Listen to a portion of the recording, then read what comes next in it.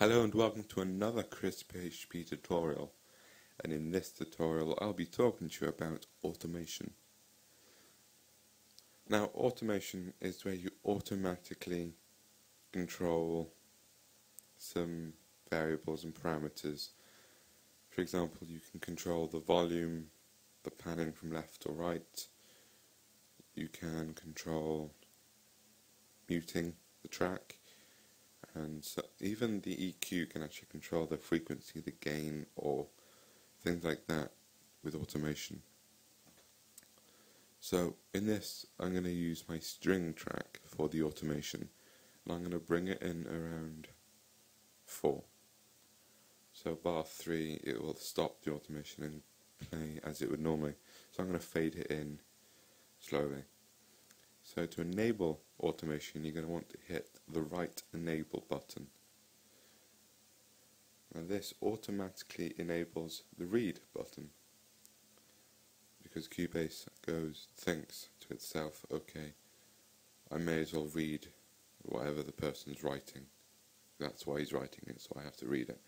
You can disable right enable and it will still read it fine. And if you disable read, it won't read the automation that you've written.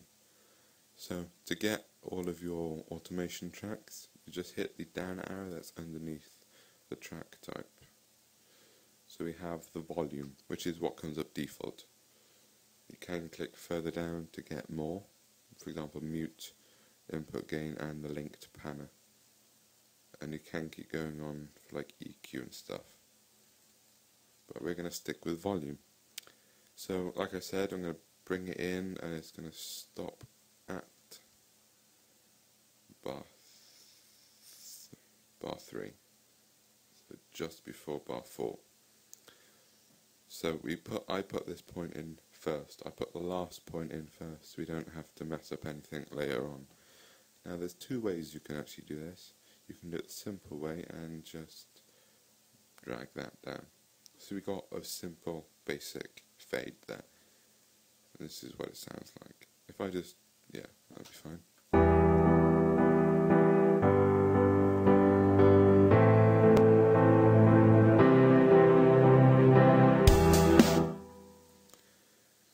So you can hear the strings are slowly fading in. Now if you watch my cursor and look at this box here, you can see the parameter actually increasing.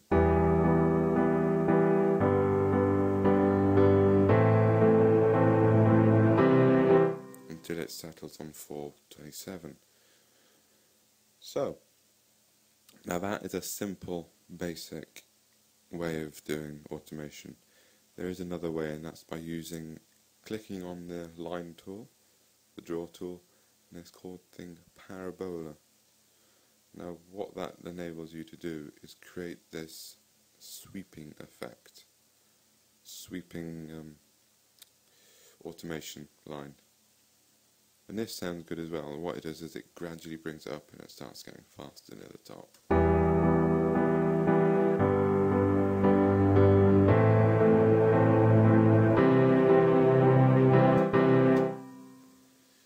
But not everyone wants that. Right. Now I'm going to show you the manual way of doing something like that.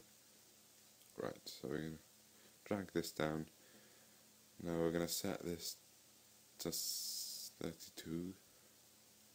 Now this is what I like to do with things like this. It's just to curve them slightly.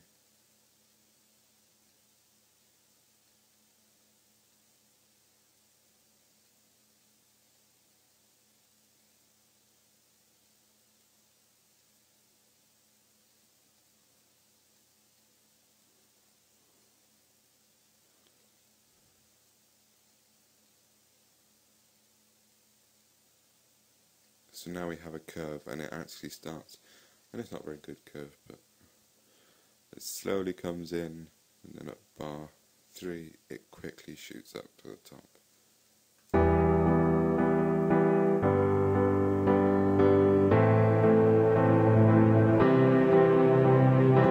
Now that has some effect to it.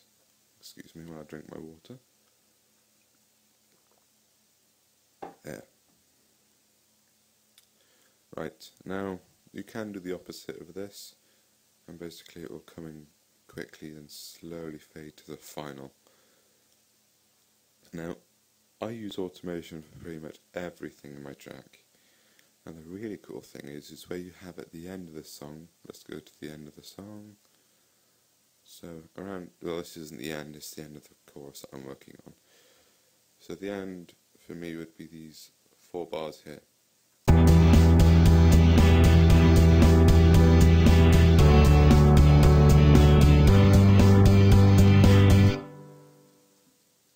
That guitar's a bit loud. So as it comes, I'm just going to pretend like this is the end. So what you do is you go to your input and output. Now if you don't have this, the trick I use is to go into the mixer, F3, or click on this button here, and then hit the right automation button in the mixer for the stereo out. Now what that does is it puts this into your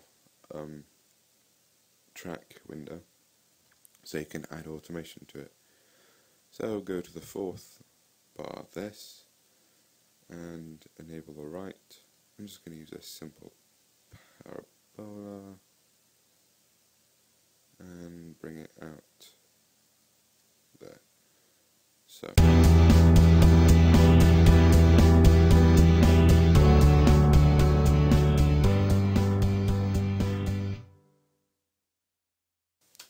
there, it faded out. Now, I normally use a fade when I do it like this.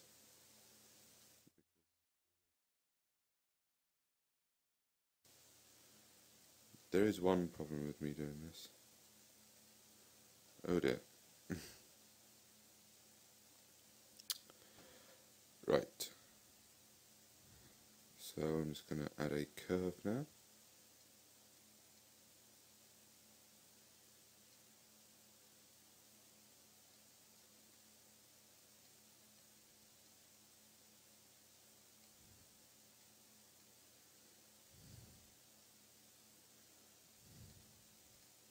So there's my curve, and let's listen to how this sounds.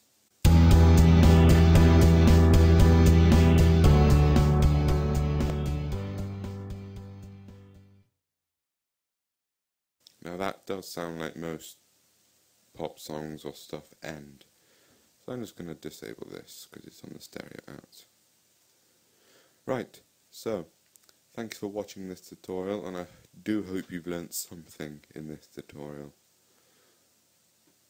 By the way, if you haven't noticed yet, the things I do on this tutorial series that are in this project are the things I am doing to finish this song, by the way. So the tutorials come as I find I have to do something that I think is beneficial to you. So thanks for watching this tutorial, and I hope to see you in the next one.